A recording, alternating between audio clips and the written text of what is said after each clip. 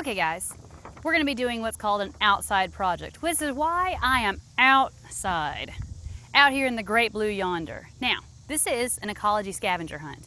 Now, what you want to do is we gave you this list. Now, on this list are several different concepts that you're going to have to know for this next unit's exam. Think of it like interactive vocabulary. So what you're going to do, there's a letter by each corresponding item, and it's going to work just like a regular scavenger hunt. You have to find each item. Now, I'm going to do an example to show you how this is going to work. I'm going to do B, a photosynthetic organism. Well, let's see, where can I get one of, oh wait, there's green all around me. So, first step, go get your example.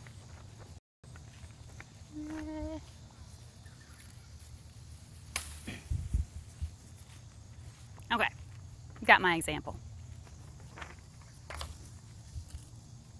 Next, after my camera catches up with me, you're going to put your example in a baggie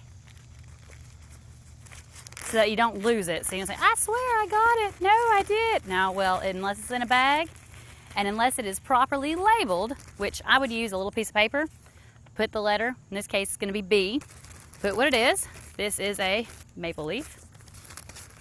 Pop it in here. There you go. Now, there is one other part.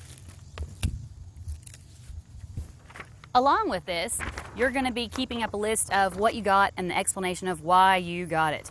So this is what I did.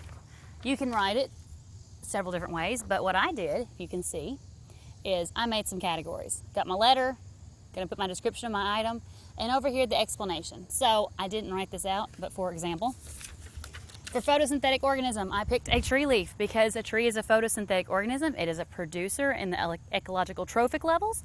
There are many ways you could make an argument for this, but basically you're going to explain what that example means based on what you picked. Okay? If you got any other questions, Miss Wheeler or I will tell you how to do it. Other than that, well, it's time to start hunting. Use the internet to help you out. Just make sure that you get actual examples like I did, unless there's a little star, an asterisk, by the letter. All right.